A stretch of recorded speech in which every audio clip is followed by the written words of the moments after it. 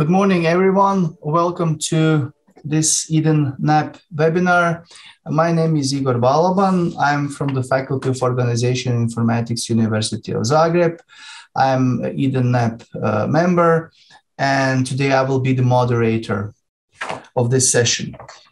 As you could have seen from the announcement, the session is entitled, How Can We Transform E-Learning Practices Through Capacity Buildings? Today we have four panelists that will present you, I would say, very nice examples from two different projects, but from different perspectives, to see how can we use the European Union funds, the capacity building projects, in order to transfer the knowledge to the ones that need such knowledge. Thank you very much for your messages in the chat window. It's really nice to see that you are from all over the world interested in this topic. Allow me just a minute or two to very briefly present the panelists today. The first panelist we are going to hear today will be Dr. James Brunton, who is from Dublin City University. James will actually present one example of a very interesting BUCA project. It's a capacity building project. And three other speakers, Dr. Mohammed Sharif, then Dr. Nishan and Shimna Shakib, who are from Maldives National University. They will present Ahmed's project, which is also another capacity building project, and they will reflect from the institutional point of view, from the point of view of people involved in the project, and then from point of view of the teachers who are directly targeted with the project. However, more details will be said by those presenters. So first, I would like to give the floor to Dr. Brunton.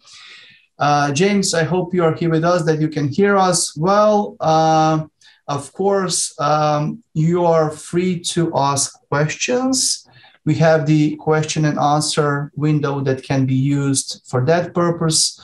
I encourage you to put your questions there because it's very easy then to manage the conversation afterwards. So thank you very much. James, the floor is yours. Hello, everyone. I think we have a lot of different time zones, so I'll say good morning, good afternoon, good evening, depending on where you are. Let me just share. You're looking at a slide with BUCA on it there. So I'm just going to give you a brief overview of a very interesting capacity building Erasmus Plus funded project, the BUCA project. Again, just to do as I was told there, to introduce myself a little bit, I'm an assistant professor in Dublin City University, or DCU, as we just tend to call it. I'm the chair of an online open education undergraduate psychology program. I've been working on online and open education programs in the university for 12 years. My background is in psychology, but this work over the last 12 years has meant that I'm as much when I think of my discipline now, I think of open education, online education, as much as I think about my psychology. So I've melded those worlds, and also all the research that I do tends to be very applied, and tends to all be about my teaching and learning. So I'm one of those teaching and learning, open education, online education people.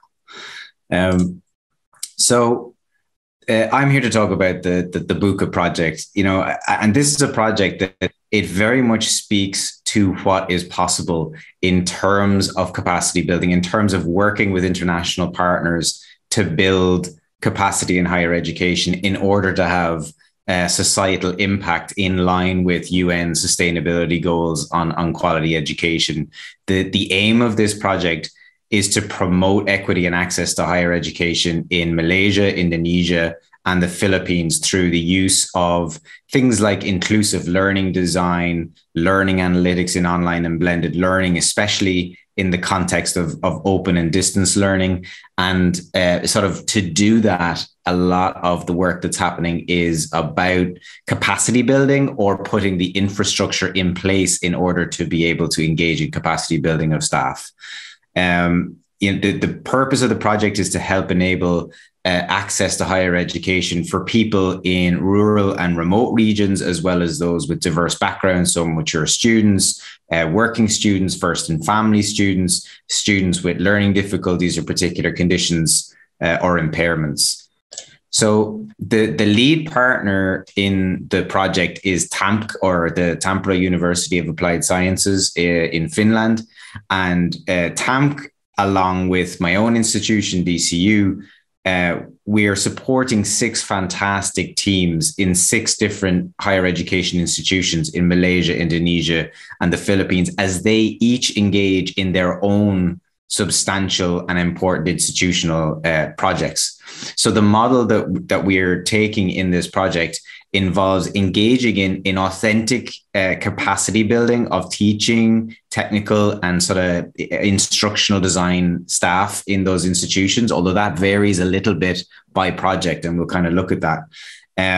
Supporting the strengthening of infrastructure and learning environments in the partner institutions. And I mean, that's where the European funding is going in some instances. It's to actually, monetarily support their very targeted development of their institutional infrastructure around, and then insert project here, and we'll see that in a second. And then, one way of saying this is, staff in TAMK and staff in DCU are supporting the progress of the various pilot interventions in the partner institutions. But really, it's not just us coming along and delivering training. We are doing some of that, but it's more about information sharing and networking and creating sort of networks of support between the different institutions that we're all sharing knowledge, we're all sharing expertise. So to look at the projects in the 2 Malaysian institutions, the Open University of Malaysia and Wasan Open University, they are very strongly targeted at capacity building. Now, you would think these institutions already have some experience in this space, but they are keen to ensure that their staff are sort of as up to date as they need to be. Some of these institutions have been around for a while, and like the programs that I've been working on for the last 12 years, maybe have a history in kind of traditional distance education modes. And, at a point, maybe some of the things you're doing still relate back to this kind of traditional distance education mode. And that's just not where things are at right now. There's some things are not going to be working optimally, or you might see better practice somewhere else in terms of a more modern form of online learning. And you need to continually build up the capacity of staff in order to be able to keep up with that. So that's what the Malaysian institutions are very focused on. The Indonesian projects there's a little bit more of variety. So in Universitas Terbuka, there's a really interesting project where they're supporting students in disadvantaged and remote regions where regular internet access is just not available. It's just, there's no internet connection out there.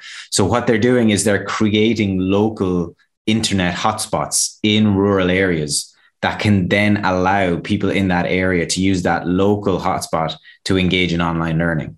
So it's a different form of online because they're not connected directly to the internet, but they have this local hotspot that, like, if the information is put in the local hotspot, then people can draw on that in terms of online learning in that area. It's a very interesting way of pushing online learning out into regions where internet connectivity doesn't exist. And then Universitas Negeri Padang is another interesting example because they are specifically focused on building up their sort of central professional staff capacity, setting up a team that can then engage in the capacity building with academic staff in their institution. So again, it's about setting up that infrastructure, setting up that, creating a wellspring of expertise that then other people in the institution can draw on. I've deleted a slide there somewhere. Sorry, the Philippines. But the two universities in the Philippines then are I'll just go back to the slide that actually had their names on. They are both their projects are a combination of staff capacity building and building up infrastructure to deliver open distance learning in remote areas, because there is a national push in the Philippines to create zonal centers to sort of try and widen participation in higher education by having different centers all around the country, so that they can sort of push the widening access agenda into rural and disadvantaged areas in the Philippines as well. But they are also, especially Mindanao State University, is really in that position where they are really trying to push into the sort of blended and online learning space. So they are engaging more in the capacity building than maybe the University of the Philippines Open University. They're already in a pretty strong place with capacity, but the University of the Philippines Open University, they're the ones really pushing the zonals, the development of the zonal centers. So just to finish off the presentation, before yesterday when I gave a presentation in person in a room, the last sort of big in-person event that I had been to was the kickoff meeting for this project in Penang in February 2020. And this project had been designed with a lot of travel, a lot of physical meetups in the project, so that we could have, so that we could manage the project, so that we could engage in training. And, obviously all that went out the window. And it really speaks to how, March 2020, they sent us all home again. So the project had to completely change to, an online format. And it kind of speaks to how our research, development and innovation work has changed during the pandemic, because all of our management of the project went online. Our training had to go from being planned to be in person to being synchronous online, or sharing resources and communicating asynchronously through an online learning platform. We had to extend the project a little bit, and that speaks to how everyone has needed a bit more flexibility and slack during the pandemic to actually get what we need to get done. And those partners that were really just starting to build up their capacity in this space were, like everyone else who didn't have a ton of experience with online learning, they had to start doing it at the same time as they were learning it, during the project. And that speaks to kind of the chaos and the people having to suddenly change how they were working very rapidly. And even into the future, organizing future training events, doing them in person will now be very challenging, because a lot of organizations have changed the way they work. Their staff is now distributed. They're not all in a central location. So saying, let's do training in one place, not only would people have to travel to maybe give the training, but people from that institution might have to figure out how they get all their people into one space, at the same time. So the way the project has worked over the last 2 years really shows how the pandemic has changed the way we engage. We're still trying to accomplish the same goals, but we're doing it in very different ways. Thank you. Perfect, James. That was really, really nice. Now I'm asking audience if you would like to ask James something more and know something more about his experience and the project's experience. Please do use question and answers chat box to put your questions. Maybe, James, I think that we have all experienced issues caused by COVID, right? Now, in your terms, you've had a lot of organization involved as a key stakeholder, so the ones that actually needed the practice and the experience. You were required to, I would say, completely change the way you did things because of lockdowns. Are there any factors, like key factors that you could identify that were actually the key ones that help you to bring this project to the end? Yeah, I mean, the project is still ongoing, and will be going on for another year or two as the partners sort of roll out their projects. I mean, some of the things were just the unprecedented elements of the pandemic were just the chaos that people were trying to work through. People were trying to work in their homes. They were they were working in ways that we were never expected to work. But the facilitators were becoming as absolutely targeted as we could. It was about asking the partners, what are the training sessions? What are the workshops? What is the information that you feel like you most need? And then lining up the training or the resource sharing to specifically target that. And whether we would have had it in the project as strongly in the past, we really moved towards a kind of peer support network as well. So we kind of did it by country, so we had some people from TAMC and DCU, and then working with the teams from the different countries, and we formed little subgroups to try to continually support each other. So it was about, I think it was about trying to be as targeted as possible when things were so chaotic. And the other one was like, it was seeking an extension. Acknowledging that things were different, things were more difficult, things were going to take more time to accomplish, and to sort of formally look for an extension of the project, really helped with that, rather than sort of just trying to continue pushing through when that might not have been appropriate in terms of like the well-being and the productivity of all the project partners involved. Mm-hmm. Because in such projects, capacity building projects, especially those that are dealing with e-learning, right? We have experienced the emergency remote teaching, right? Which actually, force some institutions to start using the tools and the methods that they have not been using at the beginning, at the phase at which we wrote the proposal, right? And in the beginning, we said, okay, the institutions do not have this and that, and then we will give them this and that. But now, during pandemic and everything, the universities were actually forced to change their current teaching and learning practice much faster than they would do in the normal conditions, right? So probably there, as you said, there have been a large number of different factors that have involved in the projects and that have changed actually the current context. Yeah, I mean, the current context is very muddled at the moment, because if someone comes along, like I'm an editor for a journal and I review papers for journals, and I'm seeing a lot of papers at the moment which are very, it's important for us to capture what happened during the pandemic, to capture perceptions and everything.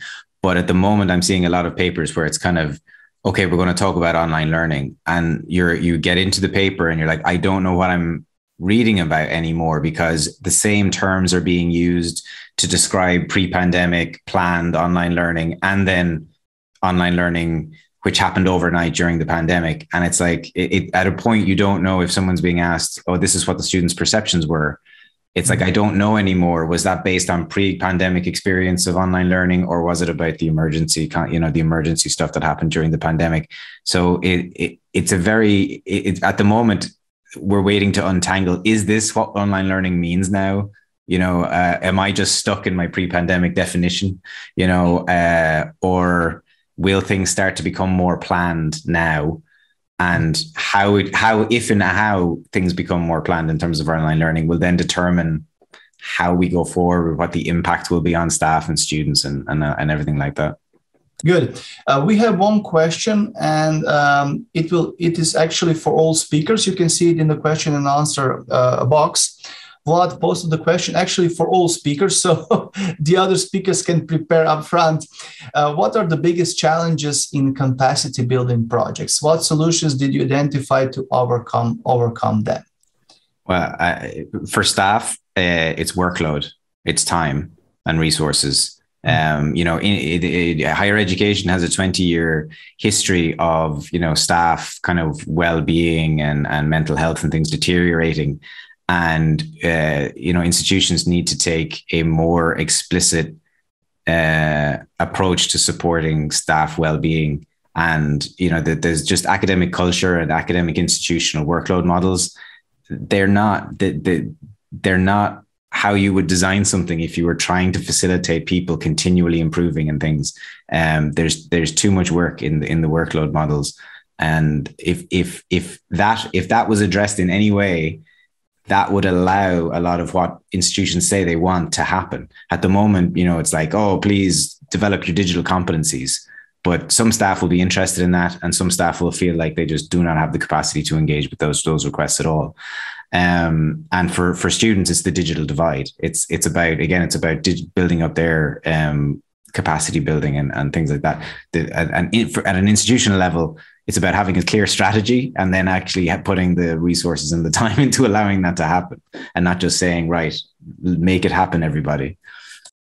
Good. Thank you, James. I think that this is actually perfectly in line with what the other speakers will also say, because I think that from Ahmed perspective from the other speakers, that institutional commitment to make changes is what is crucial actually in this capacity building projects. Good. Thank you very much, James, for this very inspiring presentation.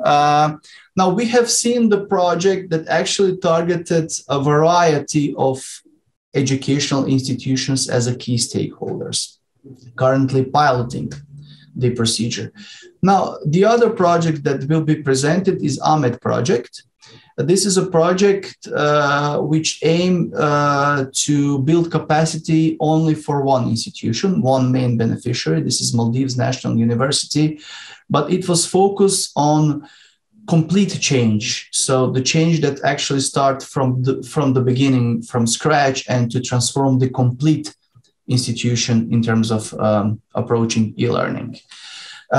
With that sense, or within the Ahmed project, we have 3 speakers, as I've already announced, Dr. Sharif, Dr. Nishan, and my colleague Shimna Shakib, who will present the project from different perspectives, who will showcase how they approach the project and reflect, as I've also already mentioned, from different target groups.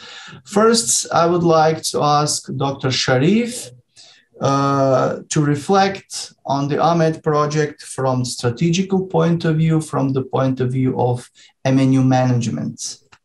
Dr. Sharif, the floor is yours. Thank you very much, Igor. Let me share my screen first. Thank you again. My name is Mohammad Sharif. I joined the university in 2015. I was here at the university briefly as Deputy Vice Chancellor, Research and Development. And then later I joined as the Vice Chancellor. So I'm heading the university at the moment. My background, I'm an engineer by training.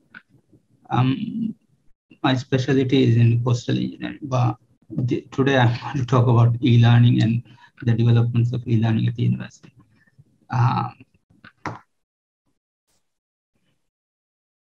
I hope you can see my screen and hear me clearly. In this presentation today, I'll begin with an overview of the university and then highlight some of the significant milestones the Maldives higher education in Maldives higher education context, focusing on why e-learning is critical for higher education in the Maldives,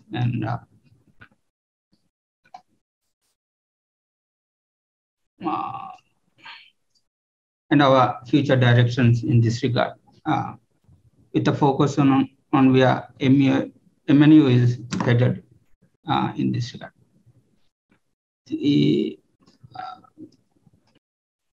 First, about the Maldives National University, MNU is governed by MNU Act.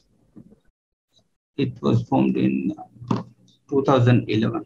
Which establishes and defines the university's functions. MNU is the country's first university, and it's a public university. But it has a history in it was established in 1973 as a training institute. And then in 1998, several colleges institutes which were run under ministries were put together as College of Higher Education, and then later as a university. With this legacy of higher education, MNU is the country's premier institution of higher education, graduating up to now by around 73,000 students.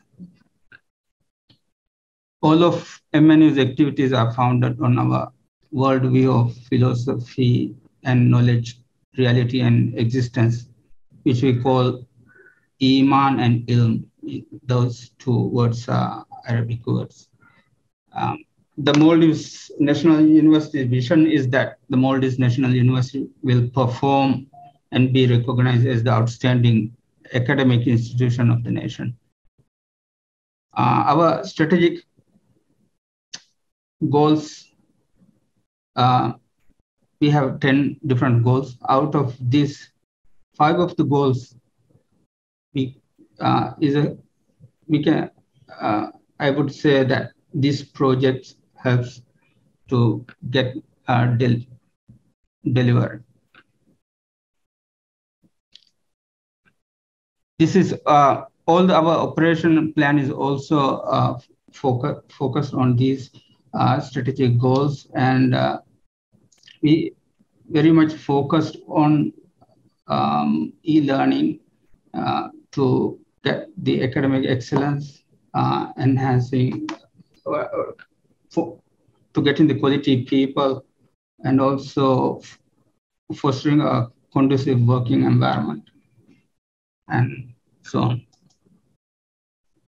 While going forward with these goals, we have to also acknowledge the context of the Maldives and its physical and cultural features. The unique geography of the Maldives is quite significant in this context. As you can see, our small population that is dispersed across the archipelago from north to south.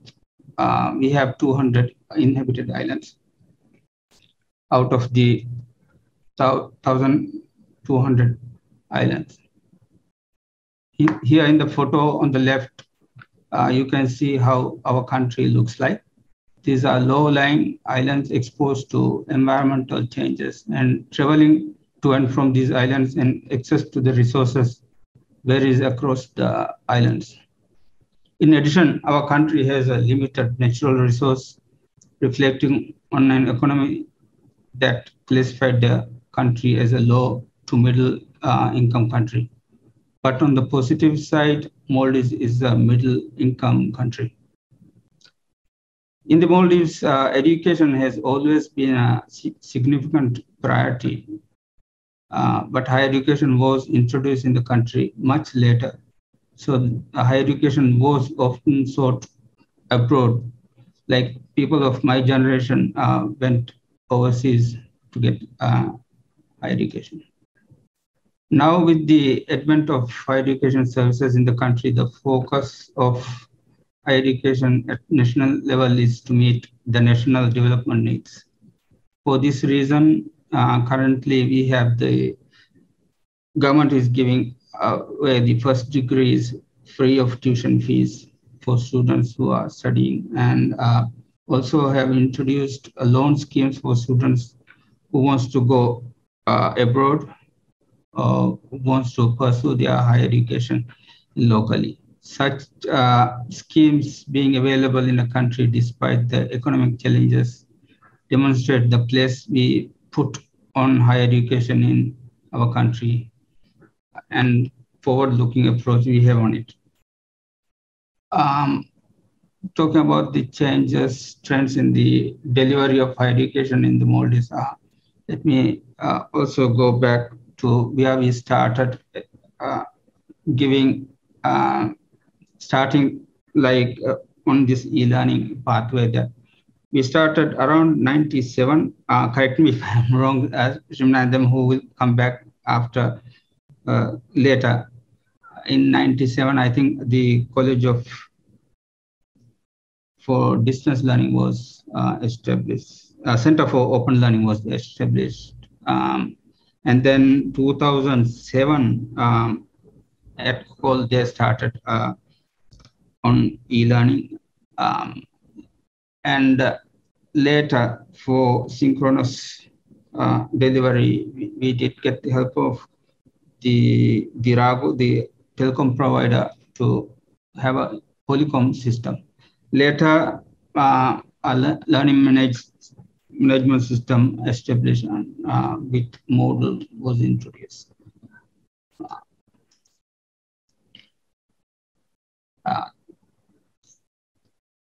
In the country, similar milestones in higher education includes the establishment of training institutes. That is, we had old IT hotel school, which I said earlier, as different institutes was brought under one umbrella. Maldives Qualification Authority also, it was part of the university earlier and then later established as a different authority. These changes that took place in higher education sector in the Maldives, some quite slow, some quite rapidly, almost overnight in some cases, is changing the higher education context and frontier in the Maldives. Along these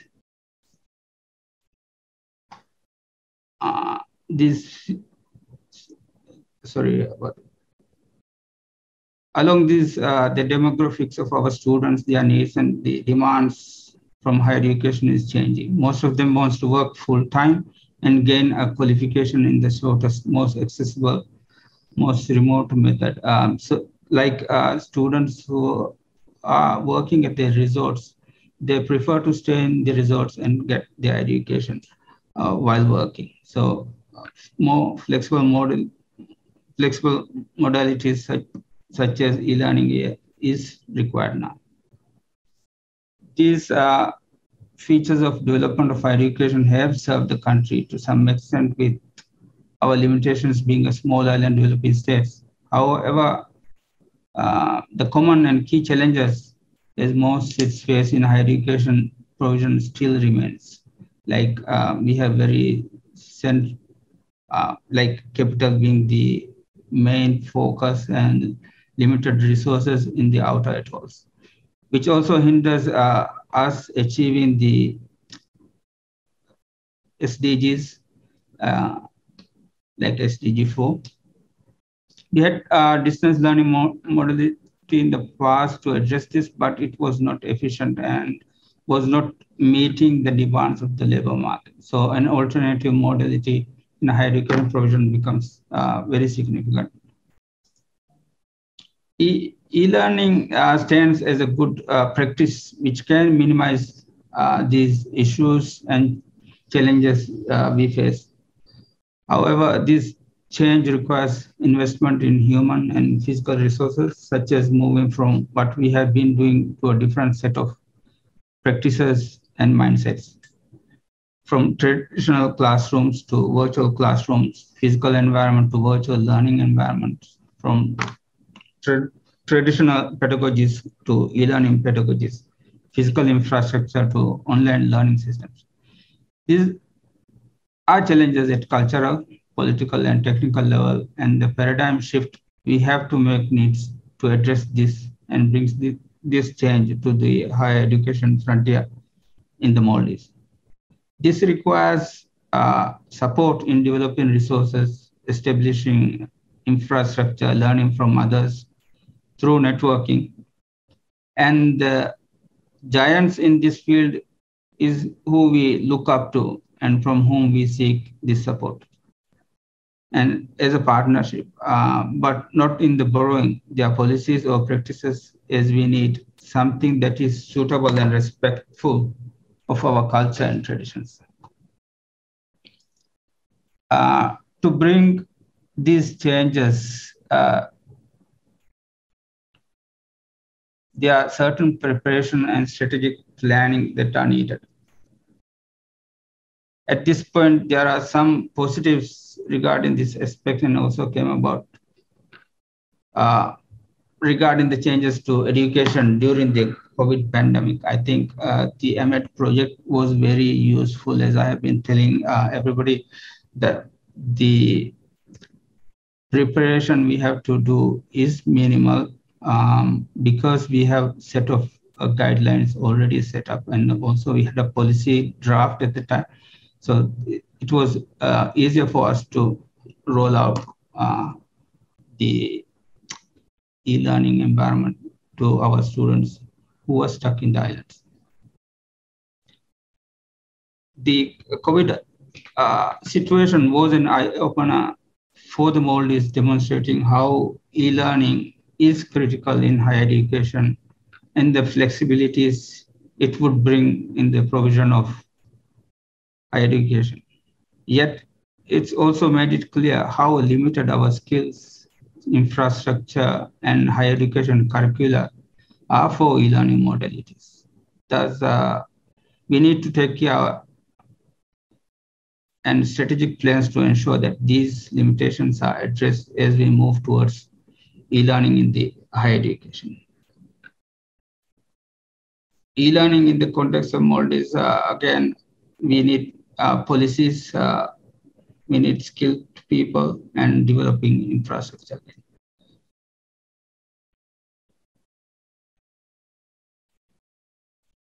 At MNU, we understand that e-learning modalities are quite critical and one of the most significant way to providing a sustainable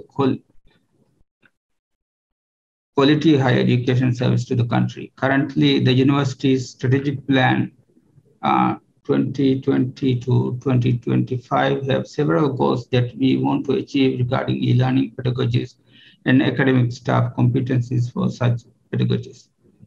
It is quite critical for us that we establish a mechanism at MNU that slowly brings in the existing strengths of the university as a traditional higher education provider and complement various e-learning pedagogies so as to have a unique and contextually relevant approach to e-learning at MNU. Such a bespoke approach that provides a roadmap then will bring the best of both worlds, where we are ready to face the new world firm in our roots of education while ensuring our teaching and learning at MNU develops graduates who are competent to use technologies tools in their profession and be competent workers in their every evolving job market. And this will also further in their later life when they are doing continued professional trainings. I think we have to embrace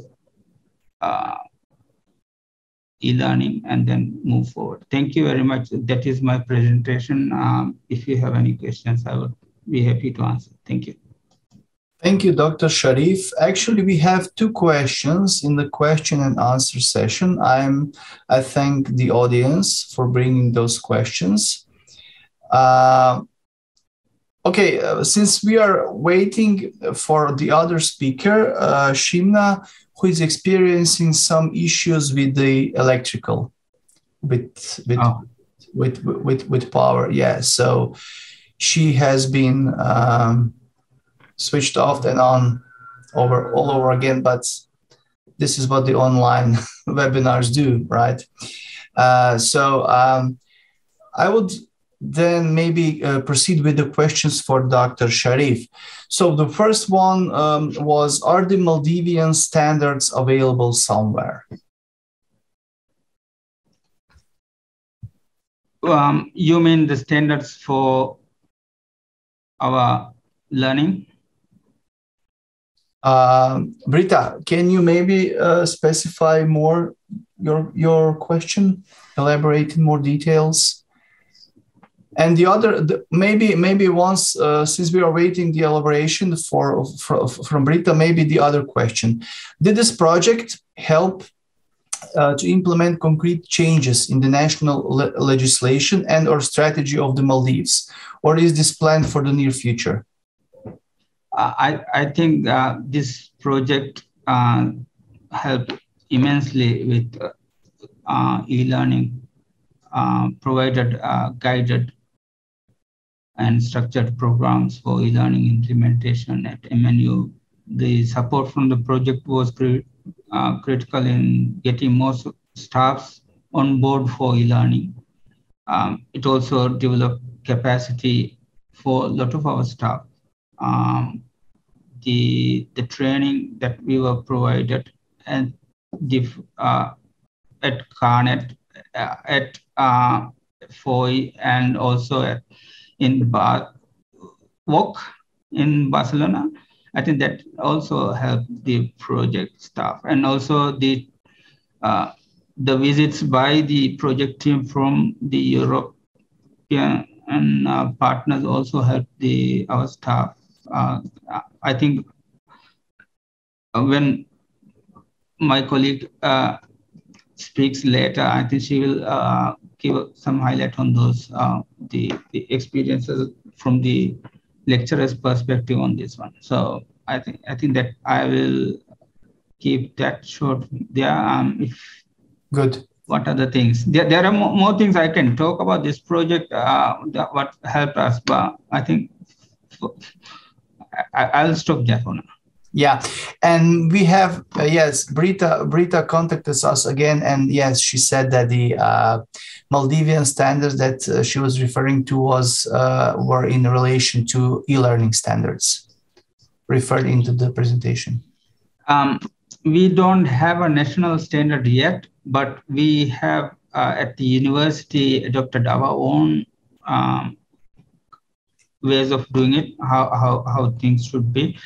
And very shortly, I think the Maldives Qualification Authority is working on a guideline and also a regulation on how e-learning should be done. So that is coming up, I think, very, very shortly, and this will be available. The guideline is in English, so it will be available online soon. That is the national one. Good. Thank you, Dr. Sharif. Since you are the panelist, you can also type in your answers in the question and answer box, and you can also decide whether you want to answer some questions live at the later stage, or you just want to type in the answer, so everything is allowed. But now I would like to maybe move forward to our next presenter. I'm sorry that Shimna was disconnected. I really hope that she will be back with us again, because she will present the project, what the project is actually about. But maybe while waiting for Shimna, I would like to ask Dr. Nishan to reflect on the teacher's perspective, because as I've already mentioned, the AMED project targeted into transferring the teaching and learning practice at Maldives National University, not just by proposing a complete e-learning strategy or e-learning roadmap. One of the main aims of AMED projects was also to develop and implement a pilot study program consisting of two pathways. The first one was for decision makers, and the second one was for lecturers, in order to boost the skills of decision makers and lecturers at Maldives National University. So the main point was that lecturers and decision makers go through that piloted study program, and to get the certificates in the end, and then to accredit that study program for future use for future teachers and future decision makers. So now I hope that Dr. Nishan can reflect what have the teachers learned, what was their perspective on the project, and how they face the challenges, not just by enrolling the study program, but actually having the need to implement the e-learning in their courses. So Dr. Nishan, please, the floor is yours. Thank you, Igor. Hi, everyone. Let me share my screen. See the slides, right? Yes. All right. First of all, I'd like to give a small introduction about myself. I started teaching my teaching profession at Maldives National University, which was a college at first. I started my career at the age of 19, trained as an English language teacher. I have worked in the middle school teaching as an English language teacher, as well as later gained a degree in language teaching and teacher training, and worked in as a leading teacher in one of the leading boys' schools at that time. And after that, I received Australia Award Scholarship, did my Master of Education in Melbourne, RMIT University, did a small, it was basically my focus was on educational leadership. I also did a minor study on communication of change in organization, especially in a school. And then later I worked in the Ministry of Education in the policy section as an education development officer. Also worked as a deputy principal in an international school in the Maldives. And after completing my PhD, I joined the Maldives National University in 2019. Even though before that, I was a part-time lecturer at MNU, as well as some other higher education colleges in the Republic of Maldives. So I have gained different levels of experience in teaching. And what I have to say about the AMET project is when I joined the AMET project, due to my interest in learning about e-learning, it was I had the understanding that we could all, as teachers, use e-learning quite simply, just using the lessons and the subject outlines and the lesson plans we had. But I was very wrong, because when I enrolled in this project and when I started with the first module, I got the understanding that e-learning also needs a different kind of plan, what we call like a blueprint for our lessons.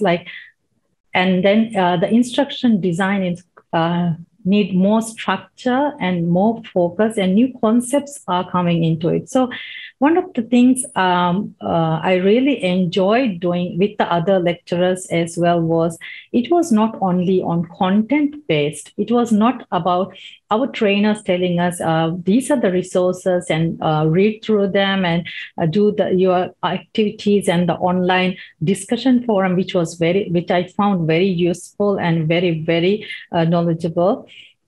It was further about practicality. One of the exercises our tutor, the trainer did was, we took one of our own subject outlines for one of the modules, and then we actually compared it, and we listed out what are the students, whether it is student-centered, what are the student based learning in it, and what are the outcomes. So we read about learner outcomes and how to structure it in a way, the lesson in a way that it is more engaging and more well prepared for a delivery of as an e-lesson. So another thing I would like to say is the resources that were used during this project as our training were very rich. Especially, I was able to relate my experiences also in discussion with the other lecturers, because the resources that were shared with us had case studies of e-learning in universities. So it was more interesting for us to see, okay, how has other universities done that? What model did they use, or what are the structures they have used? So we were able to relate it more to our own experiences so that we could understand this concept of e-learning. As Dr. Sharif has also mentioned that due to our geography, it is a bit of a challenge because students cannot physically come to the campuses and study, and we offer our courses as blended learning and distance learning. So this is very useful to us, and especially as we started with this the EMET project, it was also coinciding with the pandemic. So we were already doing online teaching, and which was quite new to some lecturers as well. Some of the skills we had to learn, like I didn't use Zoom before, so we have to learn how to use the Zoom as well as structure our lessons in a way to engage the students. Also, as James has mentioned, overall, in honesty, as lecturers, we did find that the content and the engagement of the EMET project to cope along with our teaching load was a bit challenging. So the time constraint was there, but however, we were motivated by our tutors, our trainers. They used to remind us and contact us and say, how are you doing with this project? You have completed up to this. Do you have any challenges? Do you need any support? And they were so supportive and encouraging, and it was a motivation to actually complete all the tasks. So what I would like to say is, even with the challenge of our workload and time, we enjoyed being part of this project. And it was quite interesting because of the practicality of it, how we are creating these tasks that were very, very relevant to us. So basically, it gave us it gave me the concept and understanding of what e-learning is about and how we need to actually structure our lesson in a way to get the maximum out of it. And focusing on the second thing I would like to mention is about the instruction and design. It's like, as I said before, in our for example, I took a sample module, a subject that I was teaching, which was educational research.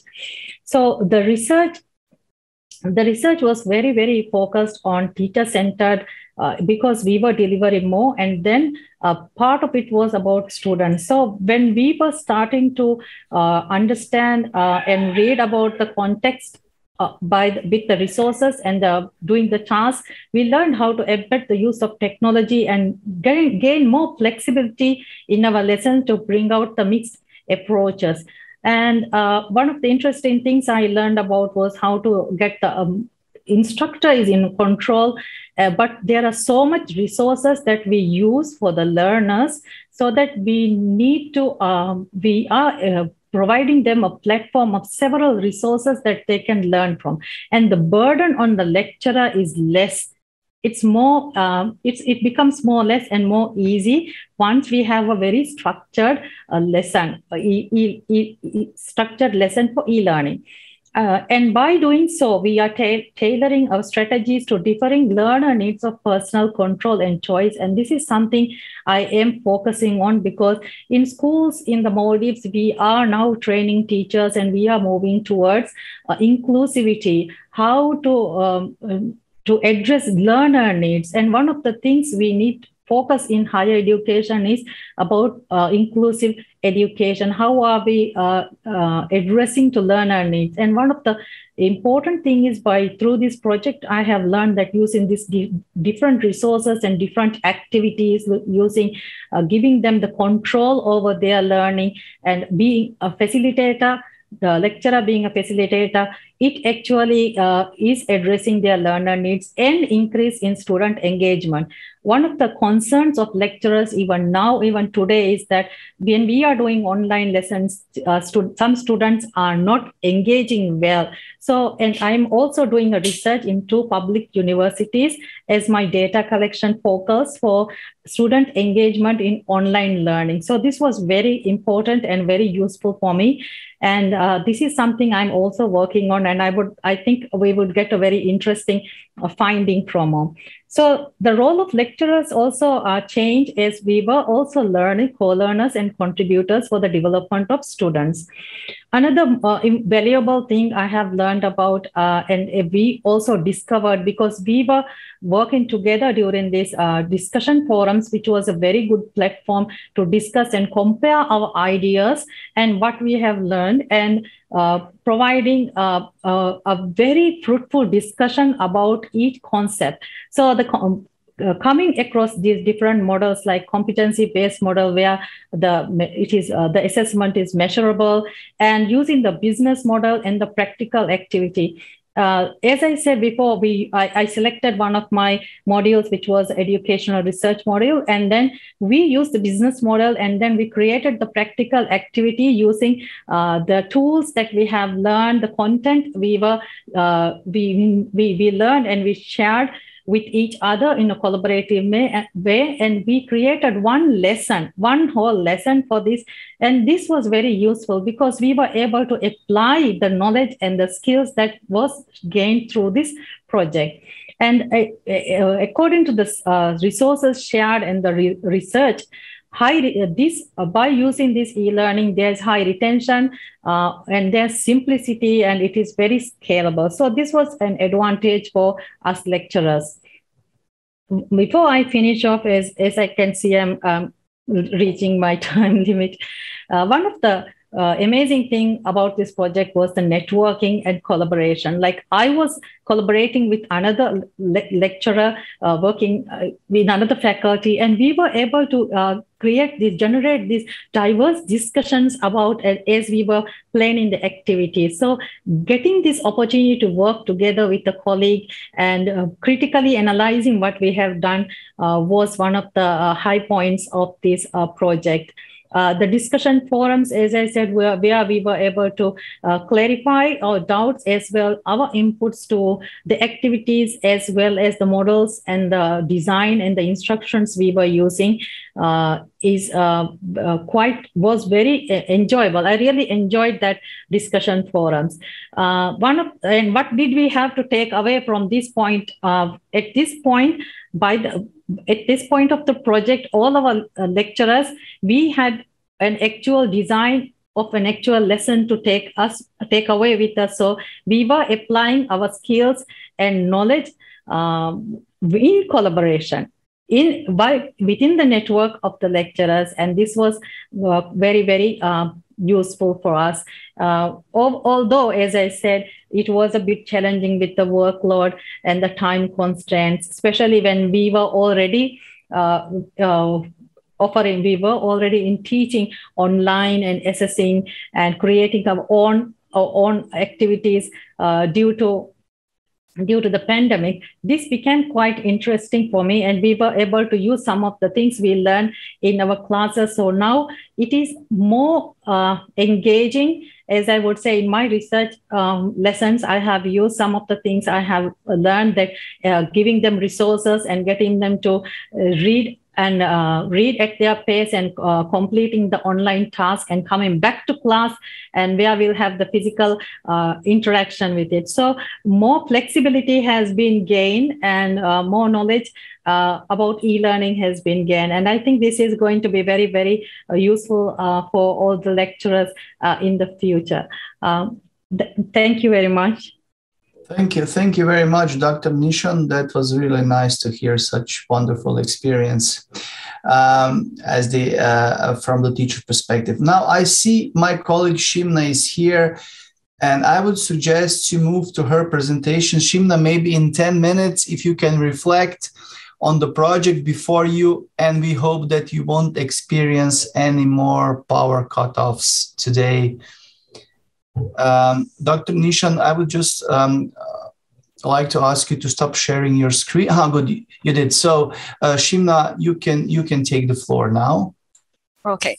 I'm sorry, I got disconnected because of the power cut. We are experiencing that's the disadvantage of technology. Okay. Good morning. and good afternoon from Maldives. It's a very sunny day in the Maldives, as usual. I am delighted and very excited to be a part of this webinar. Thank you so much for the invitation to contribute to today's topic, which is how can we transform e-learning practice through capacity development. I believe capacity building is a required commitment now more than ever, because we are all moving online, and it should be an important strategic goal at all levels, especially as higher education institutions in the Maldives as well as around the world embrace innovation and new educational technology. So I am going to focus, my talk will be mainly based on MED project and the capacity building activities. And let me share this. Okay. Are the activities and the outcomes and its long-term impact on the Maldives National University. So this is a snapshot of the project. As you can see, it is called Advancing Higher Education in the Maldives Through E-Learning Development. And the budget allocated is 720,592 euros, out of which the budget allocated for the Maldives National University is 363,984 euros, which is quite a large number in terms of funding. So the project is now almost complete. As you can see, we had very relevant 5 work packages. The first one, which was need analysis and preparation phase, where we actually learned about the Maldives National University as an organization or an institution and where we were at that time at the beginning of the project. And we had developed a study program, and also in work package 3, we have developed an institutional framework for e-learning. And I think this is the right time to talk about the project because we are almost at the end of it. In terms of capacity building, I would like to focus first on these 3 areas because mainly we have learned a lot of other things, but I'll focus on these 3 because we don't have that much time. So I would like to look at how the project have contributed towards developing the knowledge and skills of the relevant stakeholders from different levels of MNU.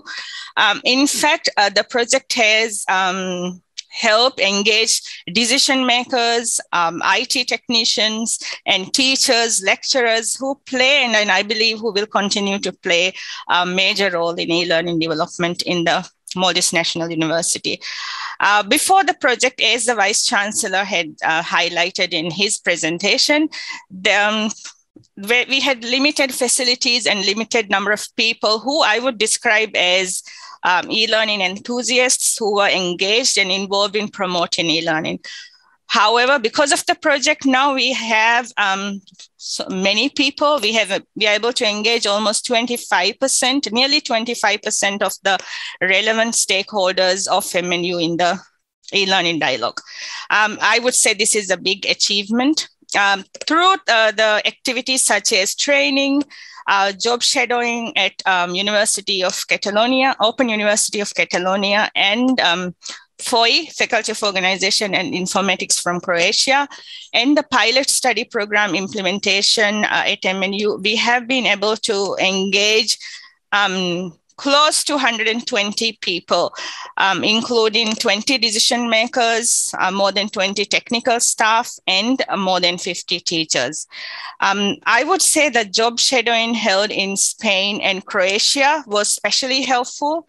It helped the MNU team to connect with experts in the area of e-learning, observes the systems established to support e-learning, and also to engage in dialogue related to good practice in the area of e-learning. So I think I would describe this as one of the most interesting, inspiring learning experience for all of us. So this means in the last 3 years, starting from 2019 up until now, with the help of the project, MNU has experienced, I would say, an exponential growth in human capacity building in the area of e-learning.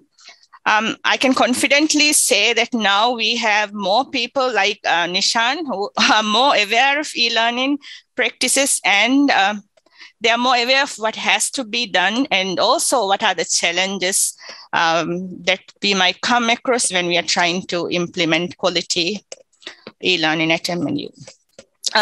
Through this project, we are indeed able to enhance people readiness, the readiness of the people for e-learning delivery.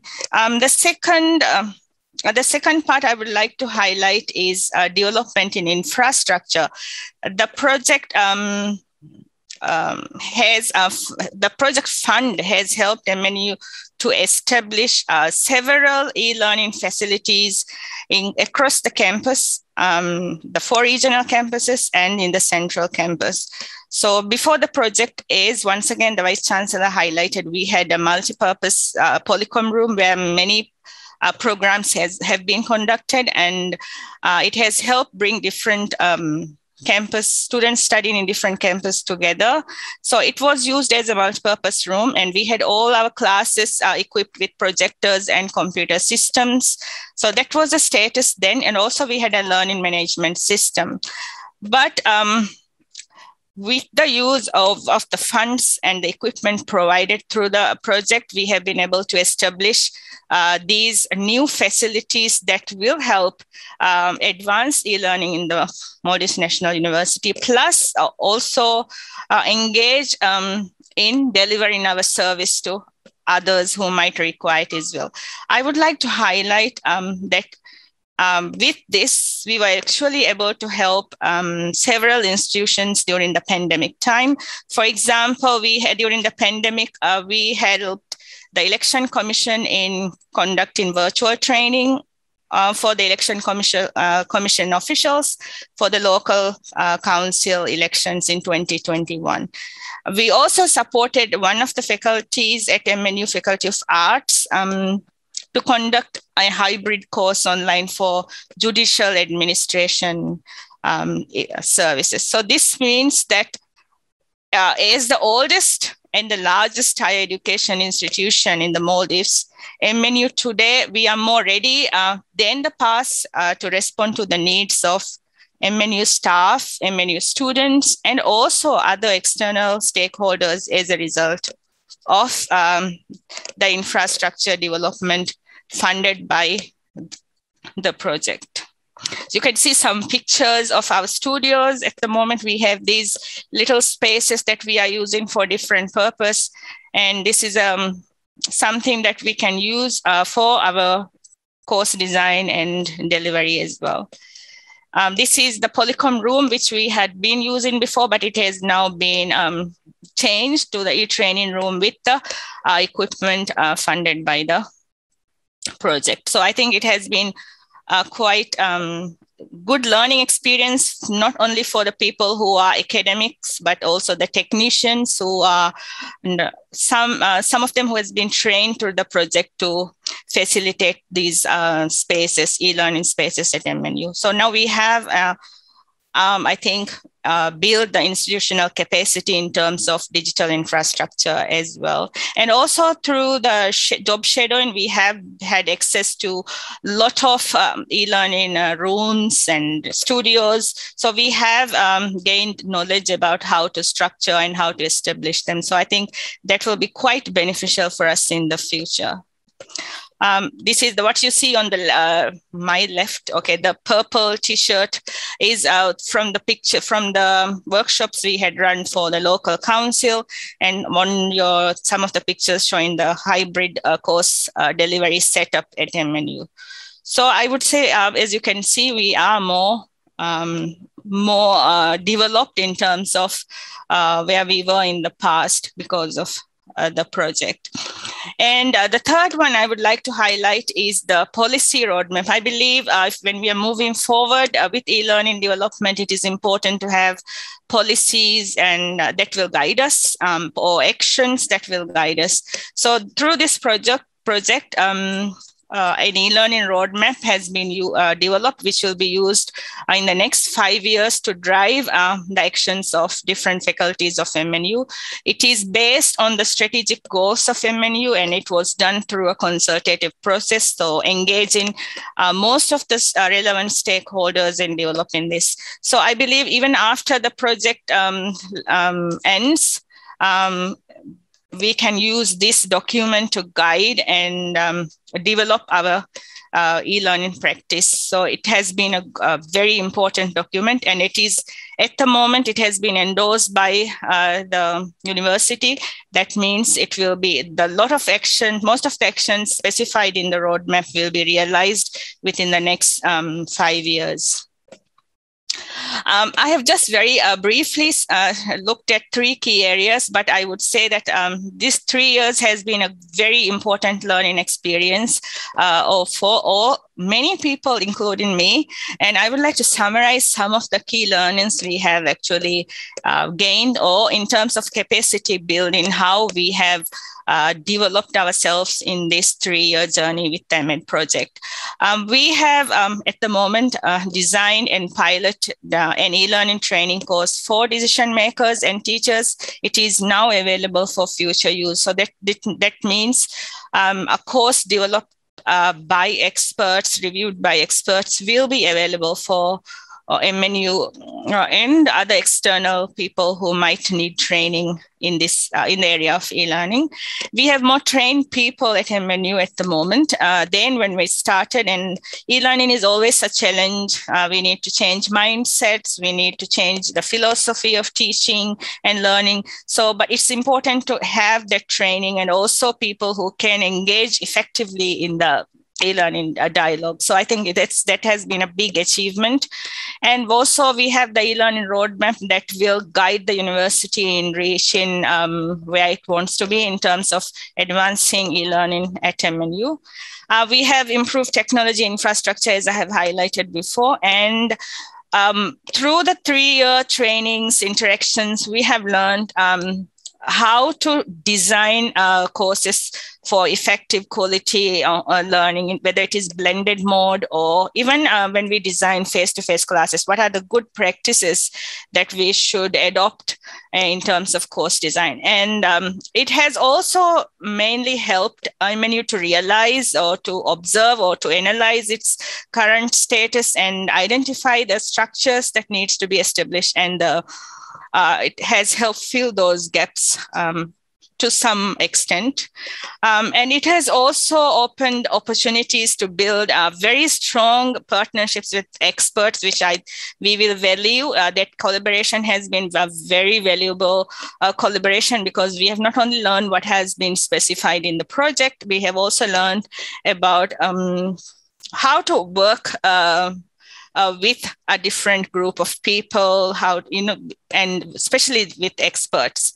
And the last one is we have gained a broader understanding of the university, and we realize where we are and where we want to be in the future. So this is just a quick summary of what we have learned. From what I have just discussed in a very summarized way, it is evident that MNU has developed from where it was. And I would like to conclude the presentation by stating that we appreciate the funding, the support, and the partnership that was provided through the project. And I believe we need similar opportunities to further enhance the current status of e-learning at MNU. So thank you so much for the opportunity. And I hope in a very rushed way, I have covered a little bit of what was happening in the project and what the activities that were conducted and the impact of it. It's not the end of developing e-learning at MNU. It's just, I would say, the beginning. So thank you so much for the opportunity.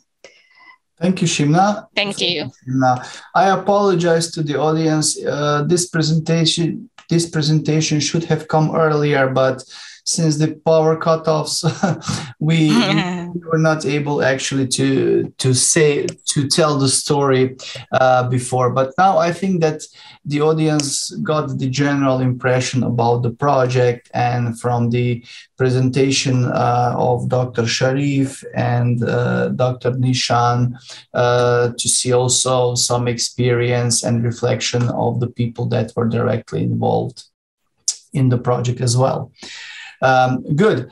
Since we have exceeded actually the time for the webinar, I would just very shortly switch to the last question we have in the question and answer box.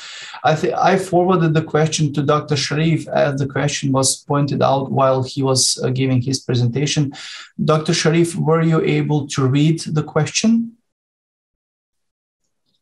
I did. Shimna is going to answer for you. What's the question? Sorry. That's in your inbox. Good. So talking about using e-learning. Yeah. Talking about using e-learning means as strategy, converting from lectures, traditional, now fast-moving, into e-learning segments all over the world. Best practices now here, but what about the more future idea 5 years from now? Can you comment on that? We are actually a little bit behind in terms of how e-learning has been developing.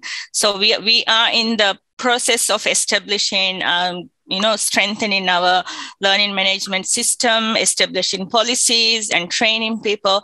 But in the future, I hope, especially in our Faculty of Education, we will see opportunities to include gaming, maybe different AI technologies, or most importantly, using data analytics to support our students. That is something I would really like to see happening in the next 5 years, because we want our students to be in MNU and we want to support them. So I would say in the next 5 years, it will be strengthening the quality of focus should be mainly on strengthening or enhancing the quality of assessments, plus introducing the relevant technology that will enhance our design and delivery of e-learning at MNU. So I hope to see more use of gaming and data analytics used in the university. Very good, very good. Maybe with this, we can finish the session.